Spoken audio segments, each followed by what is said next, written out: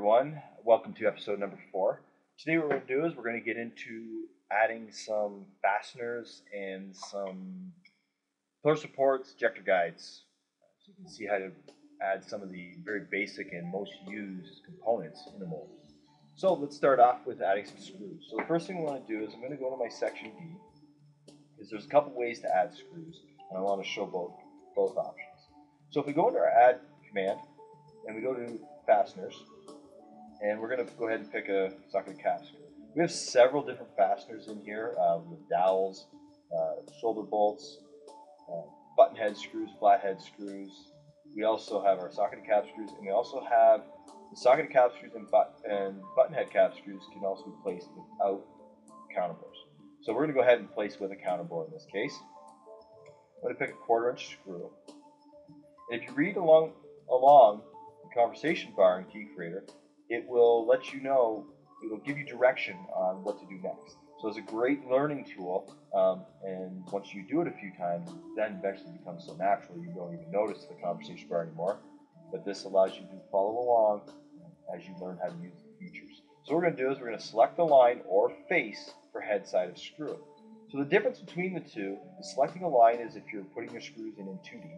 Selecting a face is if you're putting them in 3D. And we're going to look at both of those. Obviously right now we're doing it in 2D, so we're going to select the line. So it wants to know, where's the head going to start? The head's going to start here. Next it wants to know is, where does the thread start? The thread starts here. Now what we're going to do is place a screw. So where I put my cursor in this direction doesn't matter. I can place the screw anywhere I want. It knows that the screw starts here and here. So where my cursor is up and down also doesn't matter. So I'm going to go ahead, I'm going to place my screw here. That's it, just like that. So it didn't matter where my cursor was up and down, this is how I would put that screw in. If I pick with my cursor up here, it doesn't matter. It's the same. Right? If I have my cursor down here, it's the same. Okay? It doesn't make any difference. So it understands that that screw has to start here, the counterbore has to end there, the clearance hole has to end there, and the thread has to start here. It knows that. Okay? So we've got ahead, we put these screws in, fantastic. Now these are all done in 3D, in 2D, everything all simultaneously. So if you look at my core plan view, you're going to see those screws are in there. Fantastic. We're going to delete them. Okay? So now what we want to do is we're going to go and do them the exact same thing, this time in 3D. So this is really cool. So what we can do is we're going to go in here, say add a screw. I'm going to pick a 1/4 inch screw again. And just going to flip around so you can see it. I'm going to pick the bottom face of my core block. That's where the screw is going to start. Okay? It's the exact same questions. It's just in this case asking you face or head. So it's the same command whether you do it in 2D or 3D. So I'm going to go ahead and select this face. And then what I'm going to do is I'm going to select the bottom face of the insert. It doesn't matter which direction I'm looking at everything in. Okay? And I'm going to accept that. Now, where do you want that screw to be? It's the exact same thing. So by using my snap, I can ensure that everything is being placed in a nominal position. Do you want to change anything? No, I do not. So now what I want to do is I want to make sure that the screw is at the same distance from here to here.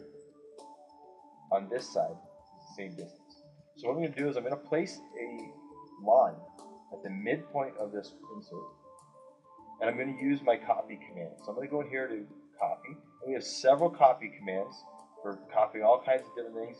I really suggest you play with these commands and get familiar with them. We will do a tutorial eventually on them.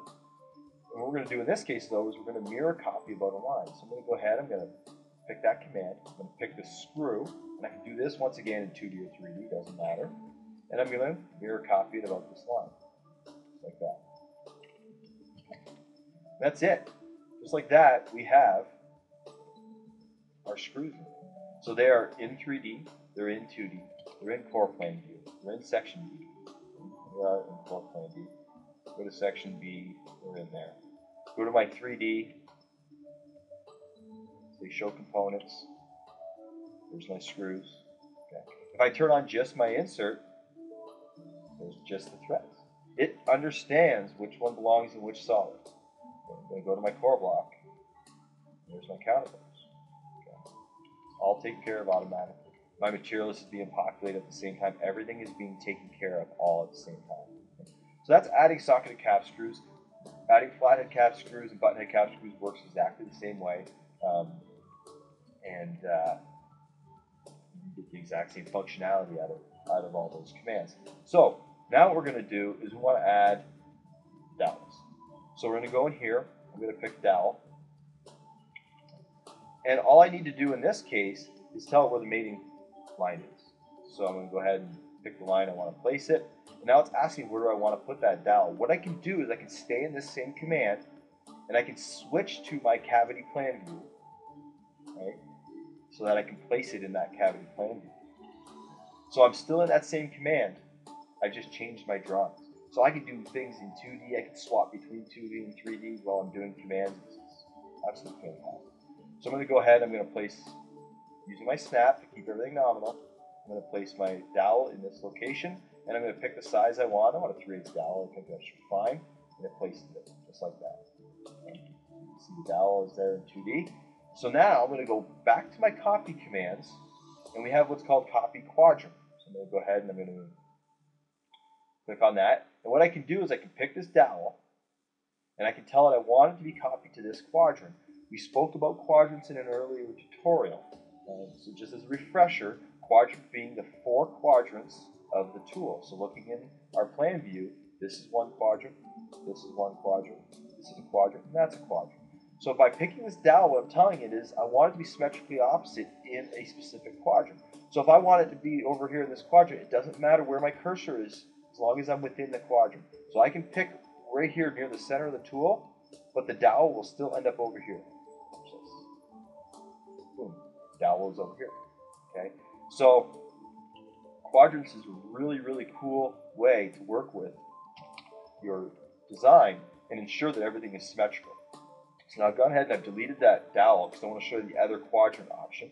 So if I go into my mirror copy quadrants and I pick on that dowel, the other option was indicate quadrant, which is what we utilized, and enter for all. So if I go ahead and say enter, all 4 quadrants now are populated with that dowel. So now when I go to my 3D, go to my cavity block and my top clamp plate, say show components, there they are. Okay. I go to my material list, and that dowel right there. So really, really easy to do. I'll go ahead and say OK, and I'm going to save that off. So now I'm making progress on my design while I'm learning how to use these features. Really, really impressive. Okay, so now from there, what we're going to do is add some pillar supports and some ejector guides. So I'm going to go to my core plan view. Once again, you can do these in 2D or 3D. It's whatever's easiest for you. It really doesn't matter. So I'm going to go ahead and delete these couple pillar supports. And I'm going to delete my ejector guides as well. And so by going to my modify and saying delete, I click one ejector guide, right? If I go up here and I say all type, all 4 of those ejector guides go away. So I don't have to click every single one of them, especially if you have a lot of components. If you wanted to get rid of like all your water in your core block, you can click one water line, say all type, and all the water will get deleted. Things like that. Very simple. So what we're going to do from here is we're going to go ahead and add some pillar supports. So I'm going to go ahead and I'm going to add pillar support. And I just want standard ones. I'm just making them out of cold roll. I'm not purchasing any kinds. This tool is actually beyond sizes that DME provides. And I'm going to go with a 2-inch. By picking a 2-inch, it'll just look a lot different from the ones that are there now. Go ahead and say OK. And I'm going to place one right here. Now, once again, I can go to my copy commands and copy to all 4 quadrants just by hitting enter. Now I have these 4 pillar supports. So that's it for adding pillar supports. You just click in a plan view and place them, and everything's taken care of. So if I go ahead and I pull up my rails and my bottom clamp plate, and I'm going to say show components, that way the pillar supports show up. As you can see, everything's there.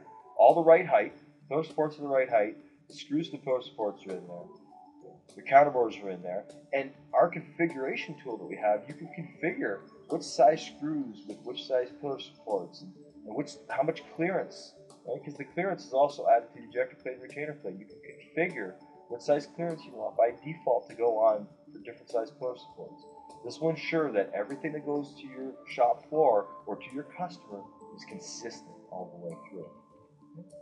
All right, so we've gone ahead. We've added some pillar supports. Let's add some ejector guides. In this case, we're going to do this in 3D just to change it up a little bit.